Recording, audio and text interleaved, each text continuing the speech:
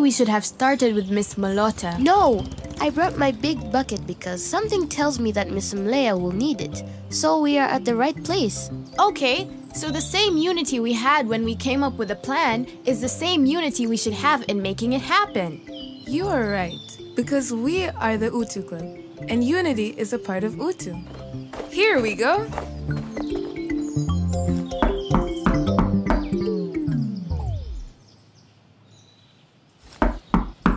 Who is it? Wait, why should I answer?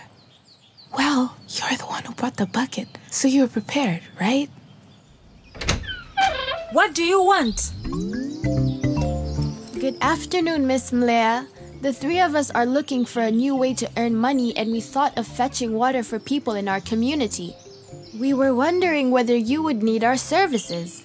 No. I don't mean to be rude, Miss Mlea, but your flowers look like they could use some water. We would gladly do that for you. Fine. How much? Just 50 Kokotoa shillings per bucket, Miss Mlea. Which bucket? This size. It's the best deal in the village. Yeah, come back with 4 buckets. My own buckets are at the back.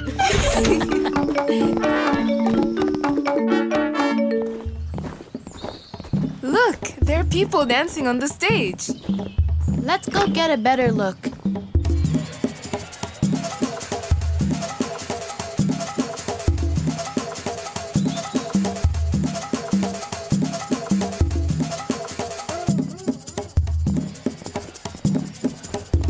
It's too late to go to the well now. What do we do?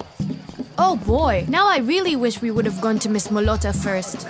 But we didn't, Amani. We also didn't get to the well, so now we have no water for Miss Mlea. What do we do? What can we do? We just have to go back and tell her we'll get her water tomorrow. Oh, the sun was that harsh this evening that all the water evaporated on your way back, huh? We are so sorry, Miss Mlea. There was a concert on the way to the well that distracted us. Yes, very sorry, but this is just a one-time thing. We shall be here tomorrow morning to get the buckets and go to the well to get you the water.